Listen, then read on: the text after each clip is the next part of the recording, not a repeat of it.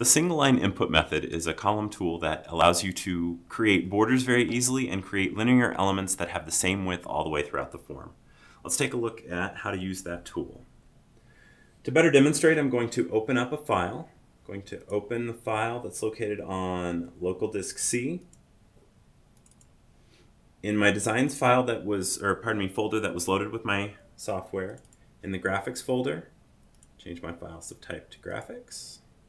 And I'm going to load columns.bmp. I'm going to scale that down just a bit.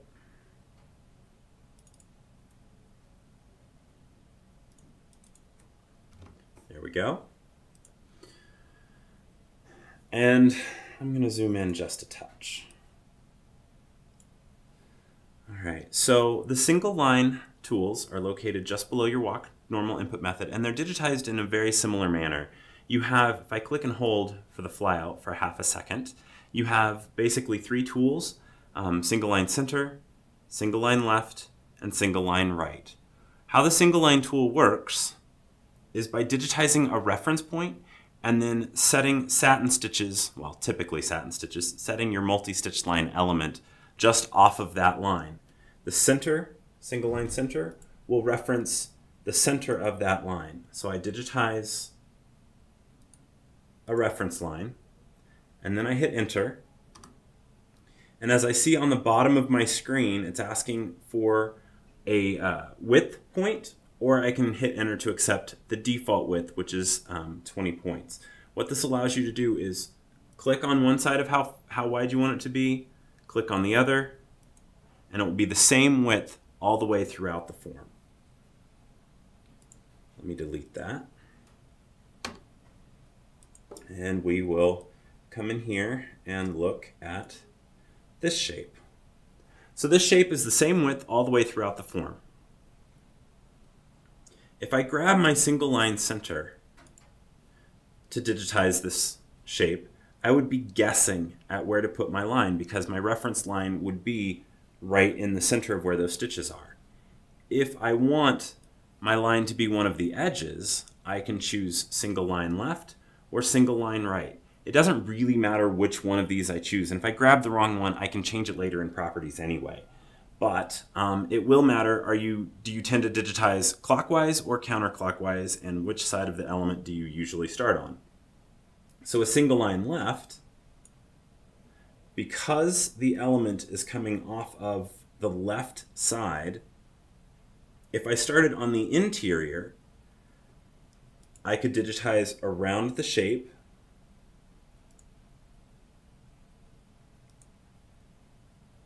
in a clockwise fashion, and it would fill in the stitches opposite of that. So when I hit enter, it's going to ask for the width. I can then say I want it to be this wide. From here to here, click, and it's the same width all the way around. Now, because I was very careful at where I put that last input point, it joined up and made a nice clean corner. What you may notice, let me delete that, and let me grab this tool again. This time I will go the opposite direction from the outside. I'm holding Alt, I'm going all the way around, keeping those right angles because I'm holding that Alt key. I'm going to come down. I'm not going to be as careful this time. I'm just going to click here. I'm going to hit enter. I'm going to enter my width. Click, click, and now you can see that it is overlapping and not looking quite like you might expect. So, a couple of things you can do. One, you could click on this input point and edit it to overlap, and as soon as they get close enough, they will merge together and create this nice corner for you. Or, let me delete this, we can use a keyboard shortcut. As I'm digitizing around the shape, the single line column is an open shape tool. If I were to hit enter, it would just end the shape. However, if I want it to come back up and seal itself back up so that I don't have to worry about making those points line up exactly, I can hold shift when I hit enter, and it will seal itself, and then it's asking for the width here to here, and now it's sealed itself, made a perfect corner all the way around. Let me come up here. I will grab the single line center and I will demonstrate what I just did. Again, let me make this a little bit smaller by default. There we go. So if I digitize a shape, the single line is an open shape tool. When I hit enter, it will end that shape, and then I can input my width or hit enter again to accept that default width of 20, which is what I'm going to do this time. And it just finishes right there. However, if I digitize a shape and I want it to meet back up with itself, if I hold shift and hit enter, it will meet back up with itself. It's now asking for that width, or I can hit enter to accept the default width again. I hit enter, it accepts that default width, and I have a closed shape. So that's a nice way to kind of meet back up with yourself. It works with a walk normal or a single line input. It's nice for those open shapes. For lettering forms like this, the single line may not be what you're looking to use it for, but if you wanted to create a border for a shape like this, so I might digitize a shape like this with my normal column 1 or column 2 tool, but if I wanted to create a border, I might use a single line for that, in which case I could digitize all the way around the form. And I am using a single line center for this because I do want my stitches to overlap. If they line up on screen, they probably aren't going to line up when they sew out because they are going to pull a little bit. So if I give them overlap, it'll at least look good in the sew out. I'll shift to hit enter to close that shape, hit enter to accept the default width, and now I have a border all the way around my E.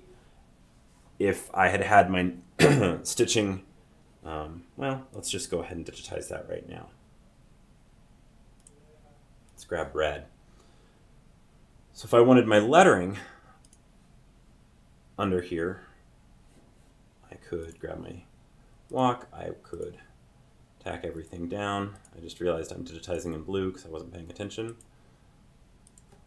Let's make that red so it's a little easier to see. And I will grab column tool. This is a column 2 that I'm using. You could use a column 1 for that. It's completely up to you. This is just standard digitizing. Using a walk to create my travel. Just like we did in the column 1 and column 2 videos, we are digitizing this E. However, there we go. Let's give it a little bit more. There we go. All right. Now if I go into 3D, you can see that that border actually takes up quite a bit of that space. If I want to change how wide that border is, I can change the width of that single line element by clicking in this box and scrolling down on my mouse. Now I want to be careful. I don't want to go too much below 15 or maybe even 20, because if you go too much farther below 12, you're going to be almost smaller than your needle, and you're not going to give yourself a lot of wiggle room. The larger your border, the better off you are going to be for lining up. However, my E's looking a little bit hard to see. In cases like this, you may find it better to actually sew the border first and the letter second. I just resequenced so we could get a kind of a preview of what that would look like. And now you can see, let me hide my artwork and zoom out just a bit. You can see what that might look like.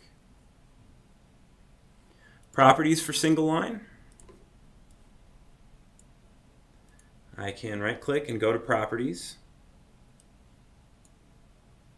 If I go into the single line properties, I can change, do I want it to be center or left or right, or I can have it be custom, in which case I can have it fall anywhere I want along that line. So do I want it mostly to the outside with a little bit to the inside? Do I want it mostly to the inside with a little bit to the outside? Or do I want it straight on to the center line? I've got all of those options, so I can be very flexible about how I have my overlap. We can also change how it handles corners.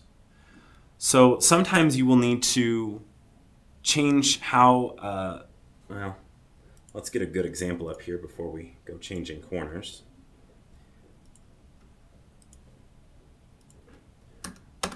So for more extreme angles, let's take this out of 3D. You can see just how concentrated the stitches are starting to become right there in the middle. It's navigating all the way around and coming back down. And that can be a little bit tight. So what we can do is we can go into Properties and we can ask to change how it handles the corners. I can ask it to cap the corner, which will have the stitches going pretty much the same direction all the way throughout. Gives it a nice rounded effect. I could have it miter. We just did cap. I can have it miter, in which case it does that kind of picture frame angle, which is nice. Or a miter style 2 is typically done as a tack down for applique and is meant to mimic the sewing of a traditional sewing machine.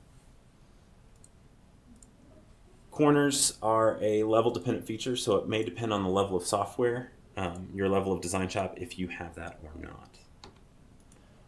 So those are the main features and main purposes for your single line column. They are a great tool, again, for borders or for linear elements that are the same width all the way throughout.